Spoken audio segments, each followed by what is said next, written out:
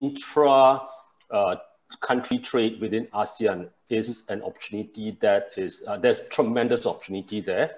But of course, payment becomes an issue. In Malaysia itself, we categorize the SMEs to a few areas, or a few levels. The first level is even getting them online to start off with.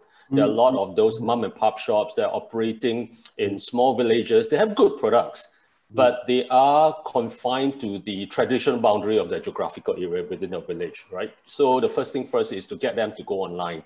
But to go online is not just, it's not about getting them to trade online already.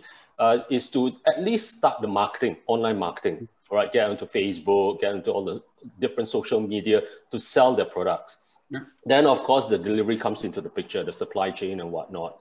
And how do you deliver to places that have placed an order, which is 300 kilometers away? And then how do you get the payment done? So all these issues are real for Malaysian SMEs as well, right? And getting them onto the national online marketplace is the next level. That eventually the utopia for us is the cross-border trade.